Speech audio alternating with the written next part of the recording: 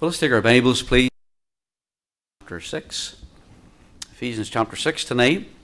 We're getting close to the end of our study in the book of Ephesians, but I'm looking forward to the next one. And the book of Philippians is the book about joy, real joy. And Paul wrote that when he was in jail. Of course, he wrote Ephesians when he was in jail too. And such wonderful truths that we'll find. Isn't the Bible a wonderful book? And I was just thinking the other day, I'm so glad that I pastor a church that has an appetite for the Bible. Sometimes, because I go on and on and on, and y'all are so patient and listen, and at least you act like you're enjoying it. And some churches wouldn't be able to handle that. There wouldn't be enough stories for them and jokes and what have you. But I'm glad I pastor a church that enjoy the Bible and have an appetite for Scripture, because, really that's where it's at. And that's the truths of Scripture are the things that anchor our lives. It's not the funny stories or the jokes. Doesn't count, doesn't mean a thing. It's the Word of God. And I'm grateful for the privilege that I have of teaching and preaching. And I'm so grateful for what God has allowed me to do with my life. But tonight we're going to look at verse 5 through verse 9. In verse 5 it says, "Servants, be obedient to them that are your masters, according to the flesh, with fear and trembling, in singleness of your heart, as unto Christ, not with eye service as men pleasers, but as the servants of Christ, doing the will of God from the heart, with good will, doing service as to the Lord and not to men, knowing that whatsoever good thing any man doeth, the same shall he receive of the Lord, whether he be bond or free. And ye masters, do the same things unto them, forbearing threatenings, knowing that your master also is in heaven, neither is there respect of persons with him." And Lord, again, we thank you for the privilege we have. Thank you, Lord, for the good service this morning. Thank you, Lord, for the soul that was saved, who threw himself upon you. And Lord, thank you for the promise that you caught him. And Lord, we're so grateful tonight that when we turn to you in faith and trust, as imperfect as it is, and yet, Lord, when we turn in sincerity, believing upon you and depending and trusting on you, Lord, that you keep your promises and you save any that will come unto you like that. And we're grateful that we have a wonderful message to share with others. And we pray, Lord, for our visitors, the ones that are coming, those who are still not saved, help us to see them saved. Those who are saved and need to be baptized or discipled, help us, Lord, to continue to work with them. May they continue to come. And we pray that you'll bless us as we move forward here at Calvary. We ask now, Lord, your blessings upon this message tonight. Help us, Lord, to be students of your word and to be willing to receive this word tonight, that it might change our lives, that we might glorify you with them. For we ask these things in Jesus' name. Amen. One of the first things I realized when I got saved, and that's coming up on 36 years on the 29th of this month, was that Christianity is not just something you do on Sundays. I was just excited on Monday morning as it was. And I realized that if it was true on Sunday, it's also true on Monday, true Tuesday, true Wednesday, all the way through the whole week. Not just 1 week or a little phase that you're going through, but it changes your life forever. And Christianity is for all time, and it affects every part of our life. Our whole life has been changed because of Christ. And of course, we mentioned this morning, but the change in our life happens because of what Christ has done for us. And in the 6 chapters of Ephesians, the first 3 chapters speak about what God has done for us, the blessings of God that we enjoy in Christ Jesus. In fact, let's just turn back there, because it's been a long time since we saw this. Look at chapter 1 and verse 3. It says, "Blessed be the God and Father of our Lord Jesus Christ, who hath blessed us with all spiritual blessings in heavenly places in Christ." And he speaks about the work of the Father, the work of the Son, the work of the Holy Spirit in Ephesians chapter 1, what God has done for us. Chapter 2, he speaks about the change of life, the change within us, the change of position that we have with Christ. And then, of course, when he gets to chapter 4, he's now applying this to our lives. Now, what we've seen in the last part of chapter 5 and also into chapter 6 is that God has a purpose and will for our lives. If you look at chapter 5 and verse 17, he says, "Wherefore be ye not unwise, but understanding what the will of the Lord is." And so he's telling us what God's will is for our lives. Number one, he wants us to be sanctified. Verse 18, he says, "And be not drunk with wine wherein is excess, but be filled with the Spirit." Be controlled by God. Be filled with God. Be totally given over to God. That's what sanctification is. To be separated from everything else and given over completely to God.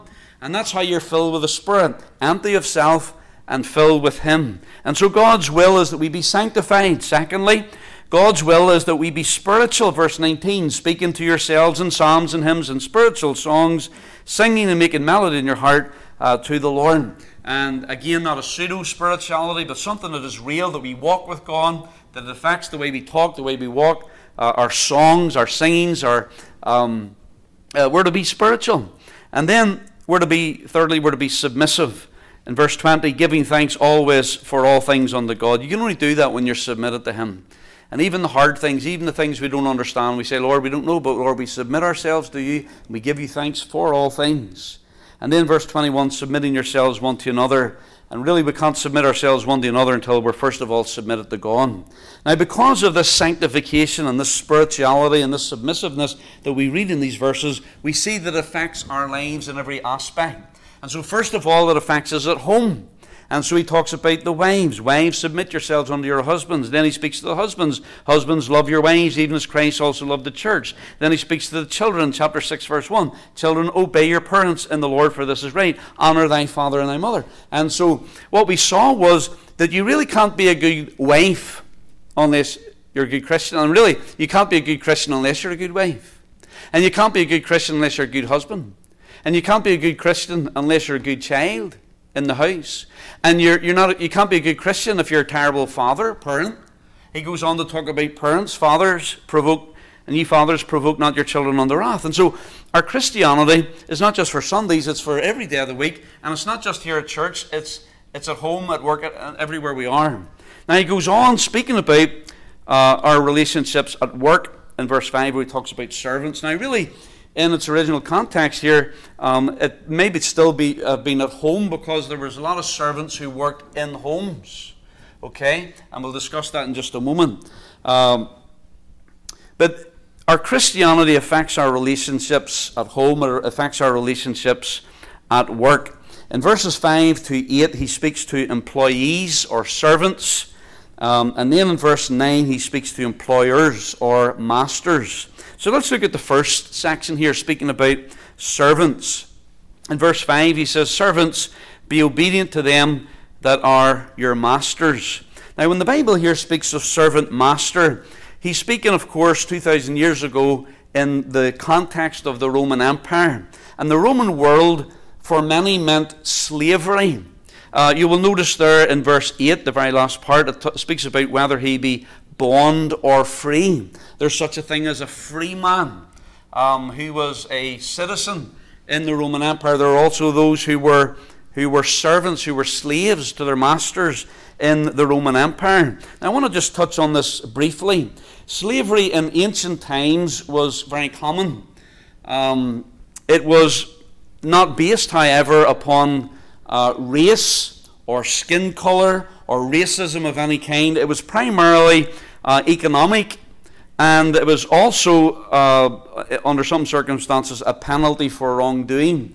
Also, if a city, for example, was not paying their taxes, or there was a war or something, for example, when Nebuchadnezzar came against Tyre, besieged the city, defeated the city, killed many people, and the rest of them were sold into slavery.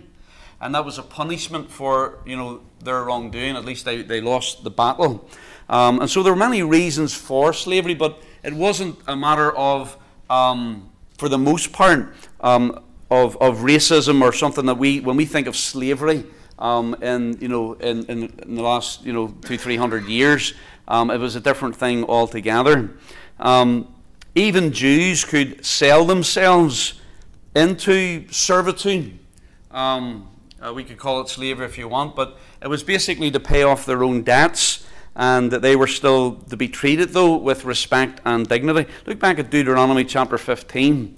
So many times these servants were servants because of something that they had done. Either they had gotten themselves into debt, or they had done something wrong, and therefore their obligation, they were under their personal liberties had been removed to some extent.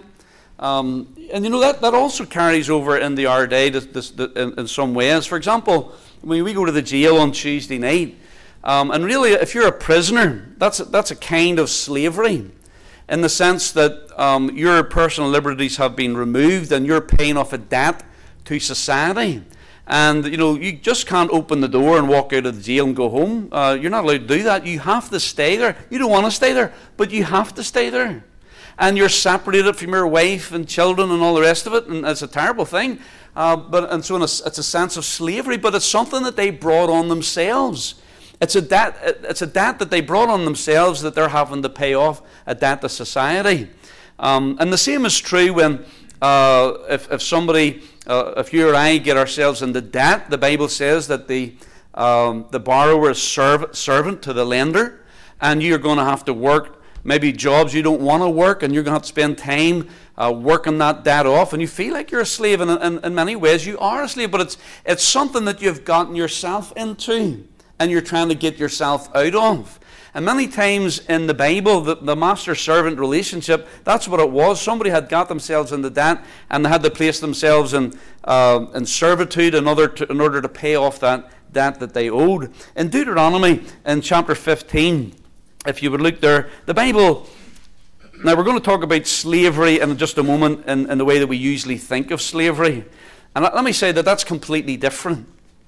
And I'll show that to you in just a wee moment here. But in Deuteronomy chapter 15, the Bible does not espouse or condone slavery in the sense of that we would know it in our world. And by the way, there's slavery is still going on around the world. There are Christians who are slaves right now in the Middle East, who have been kidnapped, have been stolen, and it's through no fault of their own that they're slaves. But in Bible times, people got into debt and they gave themselves into the servitude. So look at Deuteronomy chapter 15 and verse 12. And in those cases, the Lord regulates it. Verse 12, it says, "And if thy brother, an Hebrew man or an Hebrew woman, be sold unto thee." Now, he wasn't sold by somebody else. The Bible forbids that. He sold himself. In other words, he had debts that he had to pay, and in order to pay them off, he arranged this servitude, this indenture, where he would go into service for this particular master. And so, be sold unto thee, and serve thee 6 years, then in the 7th year thou shalt let him go free from thee. In other words, 6 years was the maximum that a person could serve under this arrangement. When it came to the 7th year, they had to be let free. And the 7th year was the Sabbath year. In fact, all their debts were settled on the 7th year, the sabbatical. In verse 13, "And when thou sendest him out free from thee, thou shalt not let him go away empty." Now, you see, when you read this, there's no such thing as not showing dignity or treating people like cattle. And robbing them of human dignity. That was never countenanced in Scripture. You don't send them away empty. You're going to send them with stuff.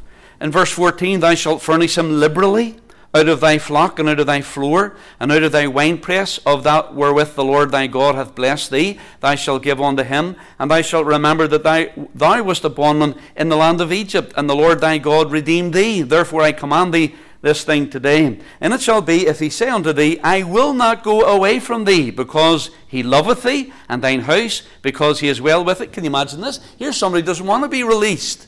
He wants to stay with the master. That he loves the family. He loves serving in that home. Is that possible? Well, the Bible says it is. And if that's the case, verse 17, "Then I shall take an awl, and thrust it through his ear unto the door. And he shall be thy servant forever, and also unto thy maidservant thou shalt do likewise." And this is called him being a bond servant, and that's the term that Paul uses when he talks about Paul, a servant of Jesus Christ, a doulos, a bond service of Jesus Christ. In other words, we're not serving the Lord because we're under obligation, because we have to. In a way, we are indebted, because of all he's done for us. But that's not the motivation. We love our master. We don't want to go free. We don't want to go anywhere else. We want to stay with Jesus. And so we're saying, Lord, here you go, pierce my ear. And they put a nail through a man's ear and nailed him to the door. And that was a sign that he was a servant in that house forever. Not because he had to, but because he wanted to. And so what we see when God regulated this thing called servitude or indenture, slavery, if you want to put it like that, it involved respect and dignity, and it was something that the person had got himself into, something in a sense that he had control over, that he hired himself out. Now, when you go to work, you're doing the same thing in a way. You're saying, here's my time, and I'm devoting my time to my employer, and then he tells you what to do. Sometimes it's what you want to do, sometimes it's what you don't want to do, but you do it because you're employed by him, and then he's going to pay you wages in return. And so we're all servants in a sense in that regard.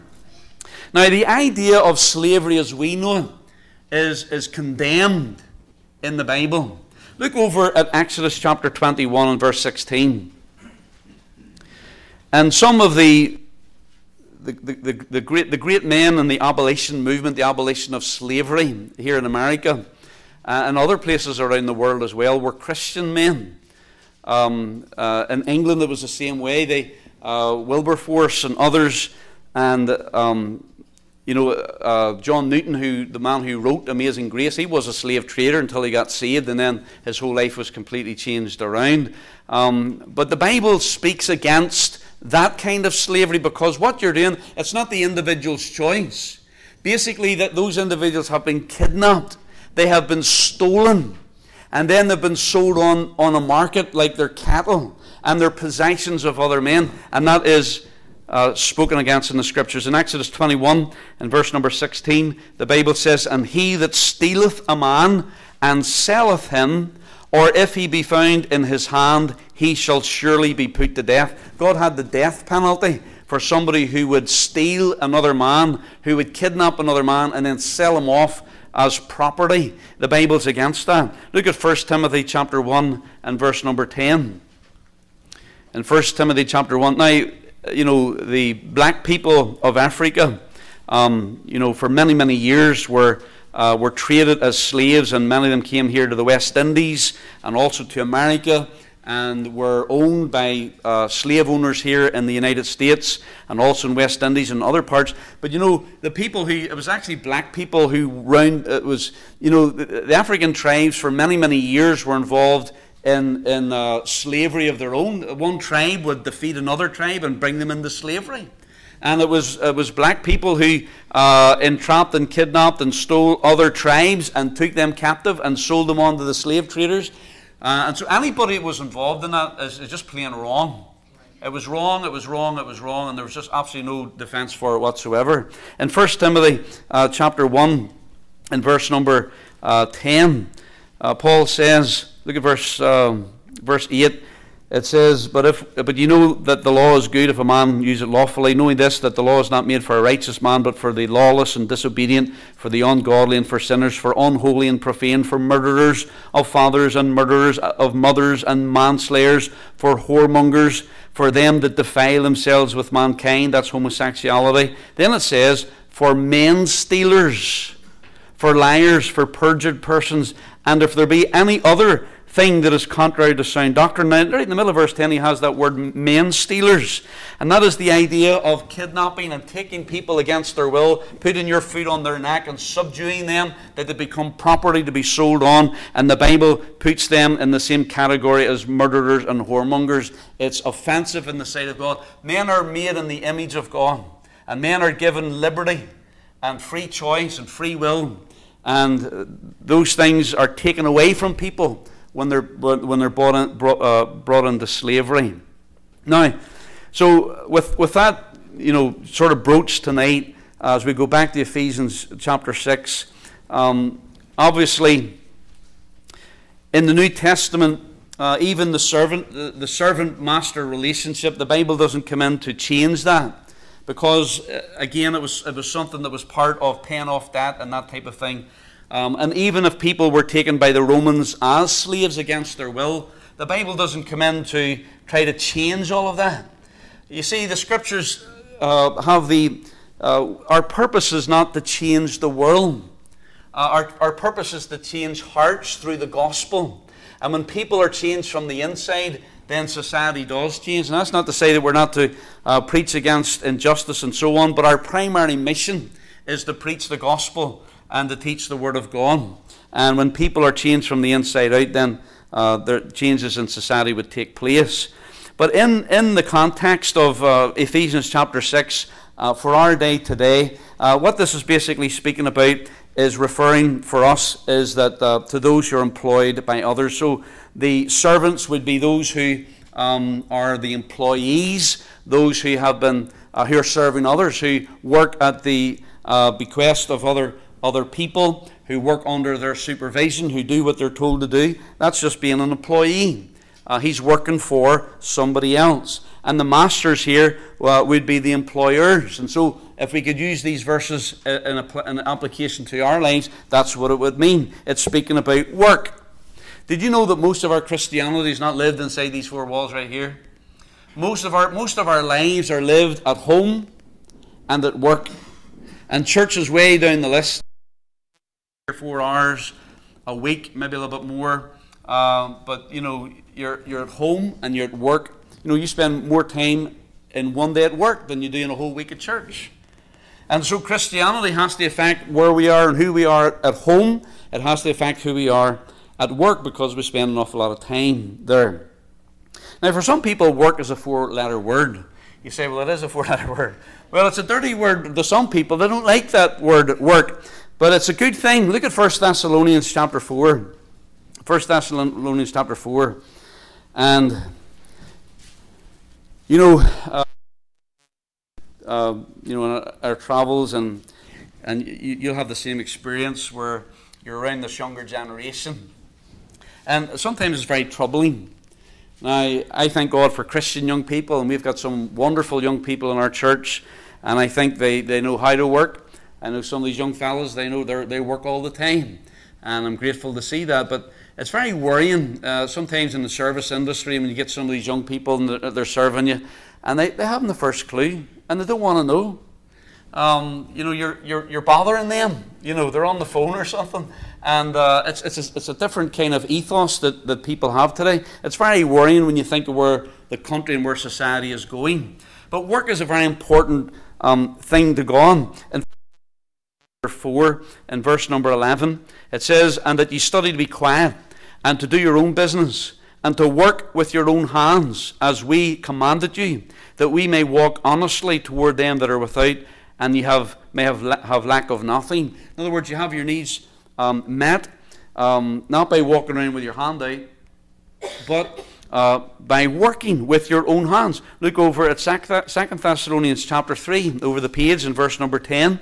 Chapter 3, verse 10, "For even when we were with you," Paul said, "this we commanded you, that if any would not work, neither should he eat. For we hear that there are some which walk among you disorderly, working not at all, but are busybodies. Now them that are such we command and exhort by our Lord Jesus Christ, that with quietness they work and eat their own bread." I mentioned this morning, there's a guy that comes here every 4 or 5 months, 6 months maybe. He probably does a round, and he'll come very convincingly. He'll have papers and stuff.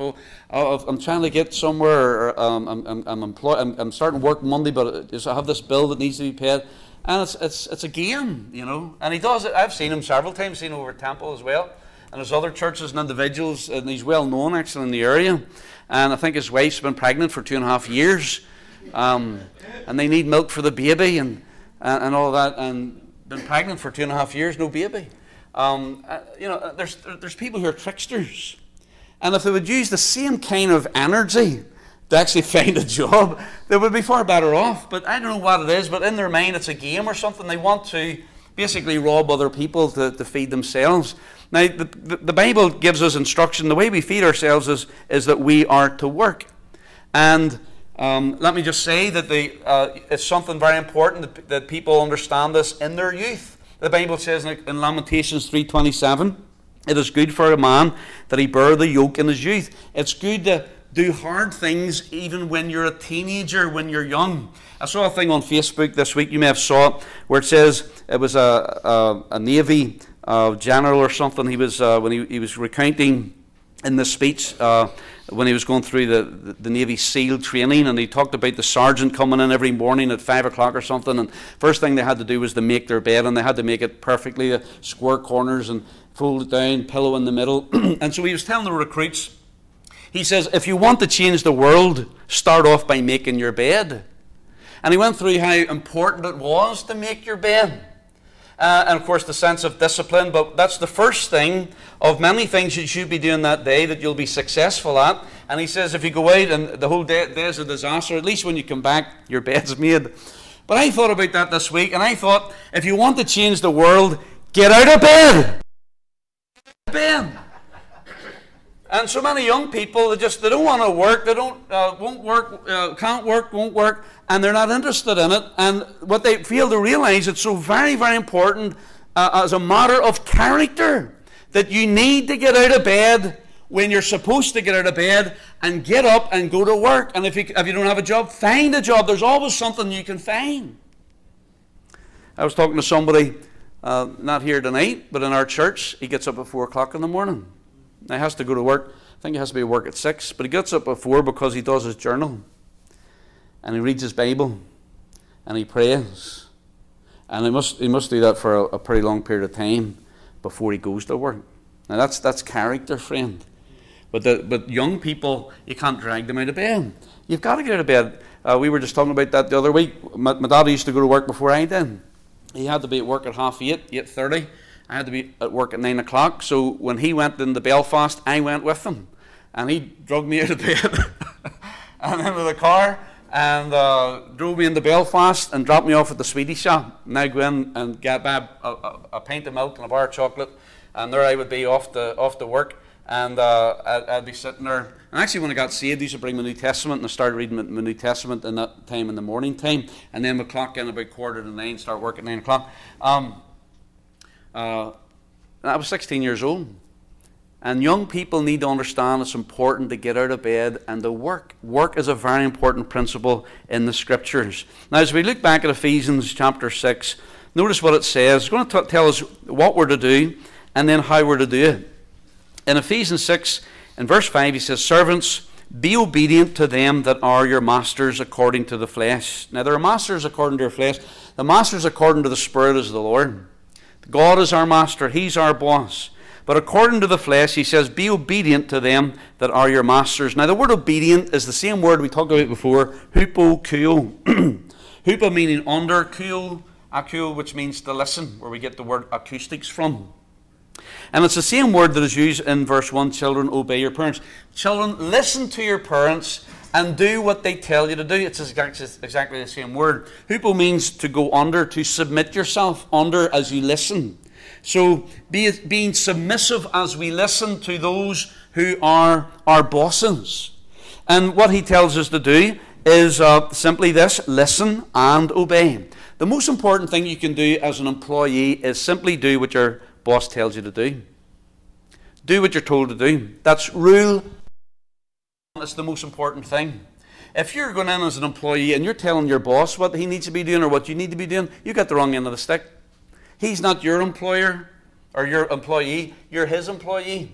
And so obedience is very important. He says, servants, be obedient to them that are your masters. In other words, when they tell you to do something, then you're to do it.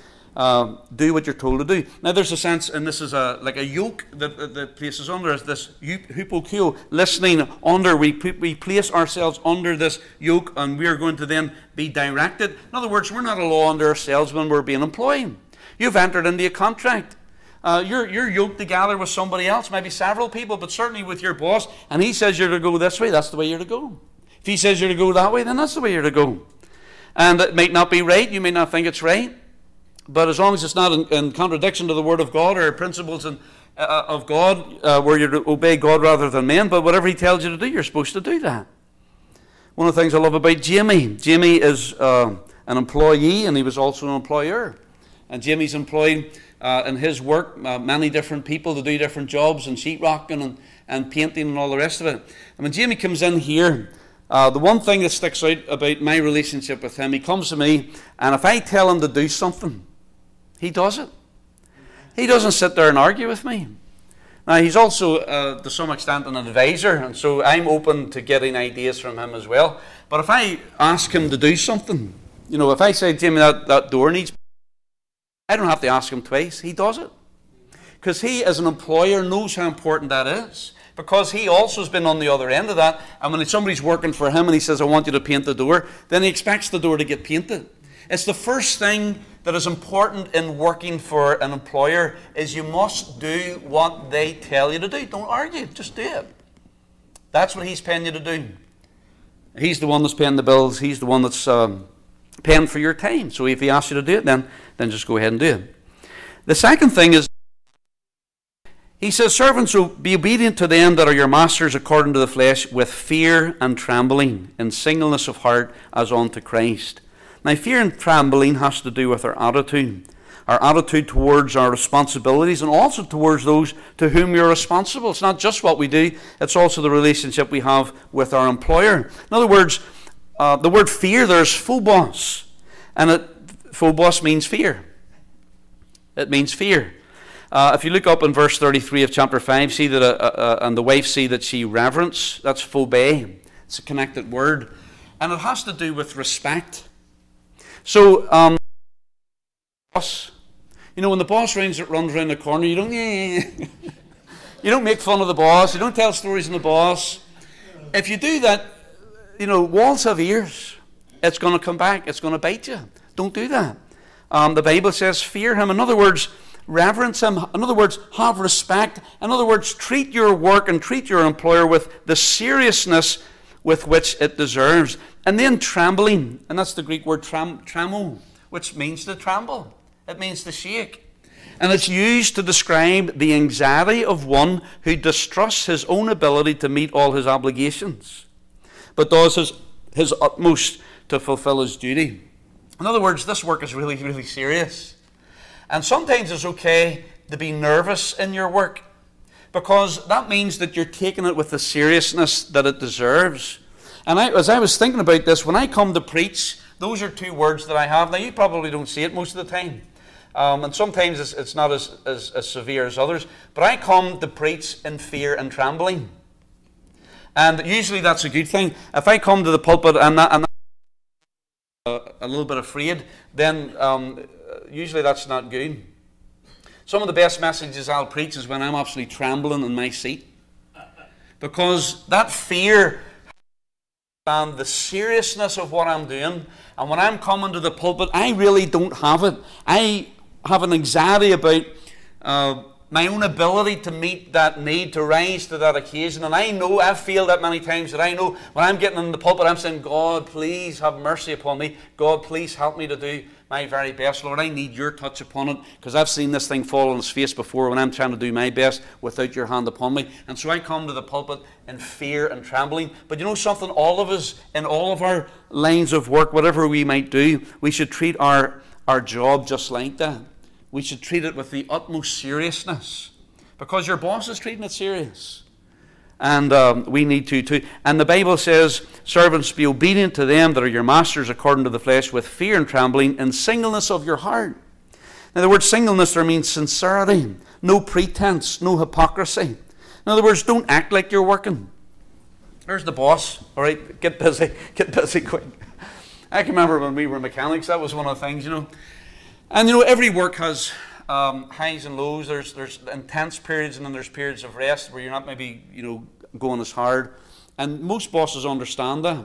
When he needs to ramp something up, and he needs you to be there and really going at it and getting and turning it out and working hard and spend maybe some extra time or overtime because he needs this done, maybe you should rise to that.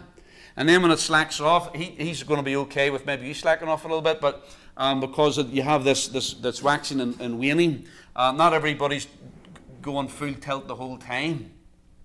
But when He needs you, you better be there. And the singleness of heart, it's not hypocrisy, like you're acting like you're working. It's a sincere thing. You're really doing your best, and whatever He needs you to be, whatever He needs you to do, you're not acting like you're working. You're not acting like you're behind it, but really you're not, and you're slacking off. No, your heart's in it, and He's glad He has you.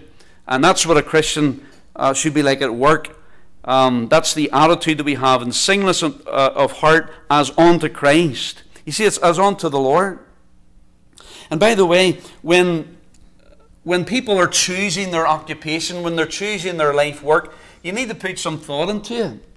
If you're going to spend your life doing stuff that you're not really interested in, but you're not going to be working because your heart's not in it, you've got to have passion about what you do with your life. Whatever it is, if it's being a motor mechanic or a joiner, whatever, a machinist, doesn't matter what it is. Whatever you've chosen to do, make sure it's something that you can be passionate about, that you enjoy doing, that you get up in the morning, you look forward to going to work. I used to enjoy waking up in the morning. I used to love mechanicking. And we'd have a job going on, and I knew what I was going to be doing the next day. I got up in the morning, I was looking forward to going in to do that job. And when I was mechanic, time would just fly. Time would fly by. Day was over before you knew it, because you were enjoying what you're doing. If you're sitting at a desk somewhere, you're doing something, and it's a drudgery, and you're just watching the clock every hour, and your heart's not in it. And I'm going to tell you something, your boss is not going to be happy with you. Because what he's looking for is somebody who loves doing what you love doing what you're doing, you're going to do it well. You're going to enjoy it. And everybody around you is going to enjoy it, and the boss is going to enjoy it. And so if you're doing something you just hate to do, you dread going into work, you need to start looking for a different job. And so it's important that you know, what do I enjoy doing? And, if you do what you enjoy doing in life, then you never work a day in your life, because it's just something you enjoy to do. I can't believe you guys pay me. I love doing what I'm doing. And I know there's waxing and waning, and there's different times. Right now, the last way back, it's been just an intense study. I know there's other areas of my ministry that need to come up a little bit more, and we're looking at that, and hopefully we'll be doing something more about that. But as far as visiting people and discipling and so on, but I love doing what I'm doing. I love it, absolutely love it. I'm born to do this. And you know something? You were born to do something. Amen. Find out what it is and be enthusiastic about it, because we're doing it as unto the Lord. It's really, we want to please the boss, we want to make sure he's happy, but really more important than that is our Master in heaven, that we're doing it for the Lord. And the Lord's looking while while our boss may be there, maybe not be there, but the Lord's looking all the time, and so we need to be consistent, be sincere, and do a good work for the Lord's sake. Because that's what's like, and that's not just at church, because there's more time spent at home and at work. Look at verse 6 and 7. It says, not with eye service as men pleasers, but as the servants of Christ, doing the will of God from the heart. Do you want to know what the will of God is? Being a good employee. Serving the Lord. Not just working when the boss is looking at you, but doing the will of God from the heart. Again, putting your heart and soul into it. Verse 7, with good will doing service as to the Lord and not to men. What happens if you are at work and you are more interested, say you're more interested in something else? Well, maybe you need to look at something else as your occupation. Now, this is where it got to me, because when I got saved, I was more interested in gospel ministry than I was in my jobs. I lost interest in engines and trucks and all the rest of it. Lost interest in all of that. And all I wanted to do, listen to people and work when I should have been working. And that's not good either. We're there to work, not to witness. Now, on your break time, you can witness all you want. But if you're frustrated with the secular because your heart and mind is on ministry, or if you're distracted by the Lord's work, in other words, it's kind of like your secular work's holding you back and you'd rather be out doing something else, and it's not just a fleeting thing, but it's a constant frustration, an interest, a desire for the Lord's work and gospel ministry, and the other stuff is paying the bills, but you're not really interested in it. That might be a sign that God has something different for you. And maybe God has given you that desire for ministry. Before I became a Christian, I had absolutely no desire for anything connected with religion whatsoever. But see, when I got saved, I couldn't get enough of it. Couldn't get enough of church, couldn't get enough of visitation, couldn't get enough of just the whole thing. And I remember the frustration I had sitting in work, working on stuff, and just I was thinking about the Lord's work. And I wasn't thinking about working as a diesel mechanic anymore. And I made that decision. I was only saved 2 months, and I came forward and said, I'm giving my life to the Lord. Because I knew that frustration. I know Jamie's felt that frustration. He's a good painter, and he's a fantastic sheetrocker, and he knows how to do that, and it's a good skill. And I think everybody should have a skill that they can do. It's great. But he couldn't wait to get rid of his tools. It's not because he hates and painting, but his life is going in a different direction. God has called him the ministry, and he wants to give his life completely to that. And maybe God is speaking to your heart about that as well. And sometimes that's an indication, I think it is one of the indications that God is placing that desire. Delight thyself also in the Lord, and he shall give thee the desires of thine heart. Because that's not natural. Unless there's something, people are brought up in preachers' homes or something, and they're looking to be a preacher as well. But for most of us, that's not a natural desire. Nobody says, "Oh yeah, I want to be a minister. I want to be a pastor. I want to be a missionary. No. Only God puts that in your heart." And so maybe God has put that in your heart. And if he has done, then he'll make a way for you to be able to do that. But all we should do for the Lord. Then look at verse number 8. He says, knowing that whatsoever good thing any man doeth, the same shall he receive of the Lord, whether he be bond or free. Now some of these people, maybe they were bond slaves. But whether you're bond or free, the Lord, because you're serving him, you may be washing dishes, you may be cutting grass, but if you're doing that for the Lord, and your heart's in it, and you're looking to the Lord, and you're using your life and your time for him, doing the very best that you can, and you might not get paid right down here, but that's one of the ways you're going to get paid right up there. When he talks about laying up treasures in heaven, it's not just giving the missions. It's how you live your life now, and how you put the effort and the opportunities that God has given you to give yourself completely to him and to glorify him with your life, and the Lord will reward you. Look over Colossians chapter 3, and this is the companion reading we like to come back to from time to time. He abbreviates it here in Colossians chapter 3. Look in verse 17.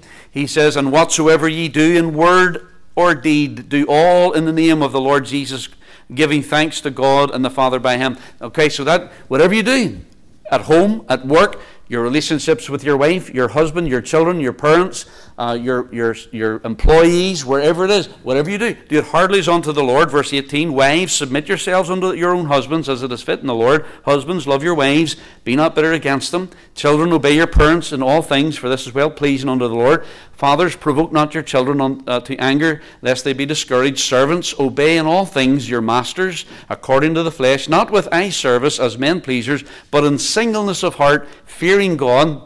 And whatsoever ye do, do it heartily as to the Lord, and not unto men. Now watch, knowing that of the Lord ye shall receive the reward of the inheritance, for ye serve the Lord Christ. See that?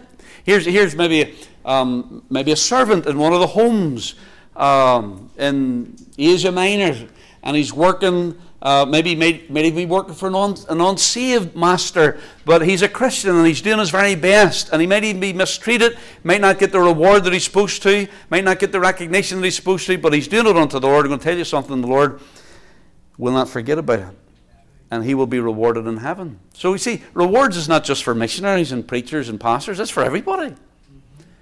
And it's not just for the stuff you do here at the church, it's for what you do in the house. And mothers looking after babies, guess what? If you do that in the right spirit as unto the Lord, you're getting rewards for that.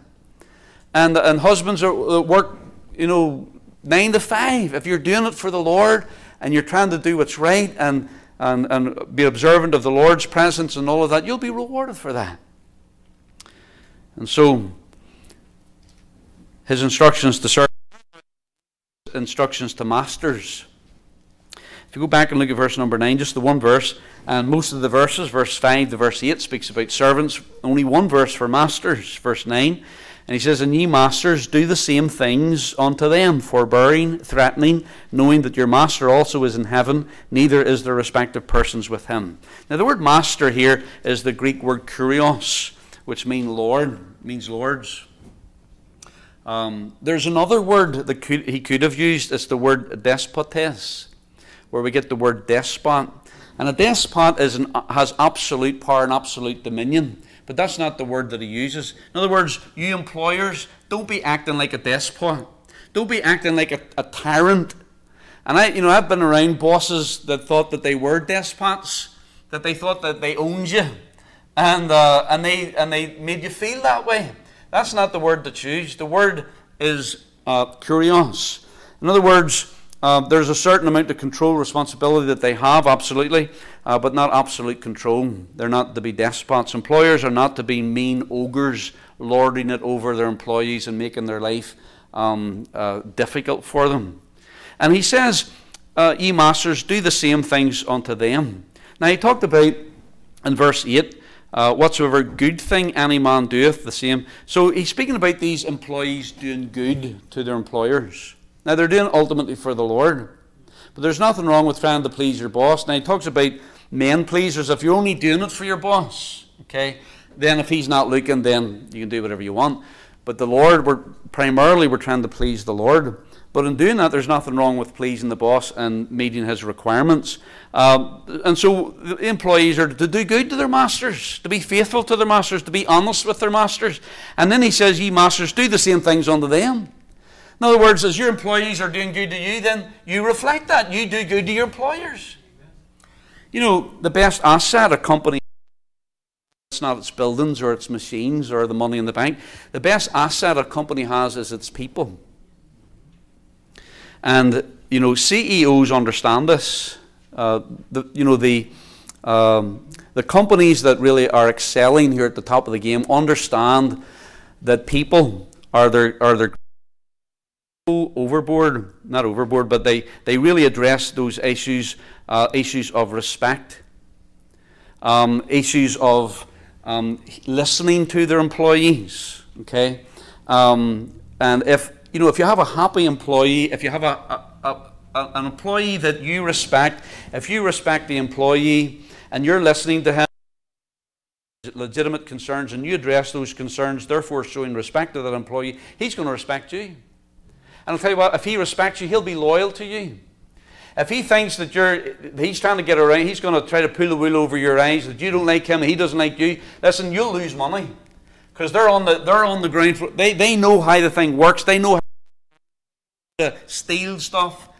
They know how to loaf on the job, and the employers not know anything about it. But if you have somebody's heart and the employee respects the employer, and he's happy where he works, and he's loyal to his employer, that person will work his best, and the company will be at its best because the people will be at their best. And so an employer should understand it's important the relationship he has with his employees, that they're not just animals to be worked. They're people to be respected. And so he's saying, they're doing good to you, you do good to them. Do the same things unto them. You do good to them as they're doing good to you. Then he says, forbearing, threatening. The word threatening there means to menace. Don't be overbearing. Don't be threatening. Don't be menacing. When we're you're gone. You're going to get fired. Were you threatening them all the time? What's going to happen? And that's not the way. That's driving people with a stick. And the card is much better. And so if you have somebody's respect and somebody's heart and somebody's loyalty, and you go and talk to that person, they'll break their arms to try and help you. They'll work themselves to death because they want to do what's right. But if you're there with a big stick trying to drive them, they'll not go. Don't threaten them. Don't menace them. Don't be overbearing. Knowing, he says in verse 9, that your master also is in heaven, neither is the respective persons with him. So we also, employers also have a master in heaven, and he's even on everything. He's impartial. He's without respect of persons. He's not going to be against somebody because they're a servant, and before you because you're a master. No, it's even with the Lord. He calls a spade a spade. If he's wrong, he's wrong. If he's right, he's right. If you're wrong, you're wrong. And the Lord, he sees everything. And so we've got to understand that we are not a law. Speaking of employers, we're not a law. An employer is not a law unto himself, but he also has a master in heaven that he has to obey. And of course, speaking about Christian masters. And so what he's saying is this: treat others as you would like to be treated. You know, if you're an employee, you know, treat the employer as if like your employees to treat you. If you're an employer, then you treat your employees the way you would want to be treated if you were standing in their shoes. And if we follow those rules, I think a lot of times it makes things go the way they're supposed to. Forgive others as you would like to be forgiven. Isn't that what the Lord's Prayer is? Forgive us our debts as we forgive our debtors. Lord, you forgive me the way I forgive other people. And it's looking on the things of others, and reward others as you would like to be rewarded. How do you treat when you go out to eat and you're sitting at the table and maybe something goes wrong, food, or the food is cold, or there's a hair in my soup or something like that? How do you treat the waitress? When it comes time to tip the waitress, you get you know, you're looking for 8% or something, you know, or maybe just put $1 on the table. And this was an article in USA Today a while ago. They interviewed Steve Odlin, who is the CEO of Office Depot. And he said concerning the CEOs, when they're hiring their staff and their managerial staff especially, they use what they call the waiter rule. And the waiter rule is this: how these prospective candidates for the company treat the CEO says absolutely nothing. Doesn't mean a thing to them. They can be humble and be very polite to the CEO. Well, that's expected because they're going to be your boss. But when they take these people out to eat, they're watching very carefully how they treat the people under them. So how do they talk to the waiter or the waitress? How do they tip them? Are they kind? What if something goes wrong? How do they react to that? And what they say is, how they treat the waiter is like a magical window into the soul. And if that job is mean to the waitress, is stingy with the waiter, if he's looking to, you know, I could buy this place, and you know, even when they're working with CEOs, I could buy this company and you'd be the first to be fired. When you have that sort of attitude, they move away completely. That guy doesn't get the job. The waiter room. I think it's very important. And I think it's important for us as well as Christians. You know, and some of us have been there and been mistreated. And so all of us, in a sense, are employers. When we go out to eat and somebody's waiting on us, we need to be respectful, we need to be kind, we need to be generous when it comes to the tip. Because that's what it means right here. Treat others the way you. And so we do not turn our Christianity off when we clock in on Monday morning. We're to be a Christian 24/7, 7 days a week. 365 days a year, no matter where we're. Most of the time, we live our lives at home and at work, not at church. And if all our Christianity is right here, and we can be really good Christians for 4 hours a week, but if we're not good Christians out there, then we're not really being sanctified, we're not being spiritual, we're not being submissive to God, we're not following His will, doing the will of God from the heart, both for the employee and the employer. We've got to do what He tells us to do right here. Lord, we love you because of okay. Then be a good person at work. Be a good Christian at work. That's where your testimony is. Your Christianity is on display in the real world at work.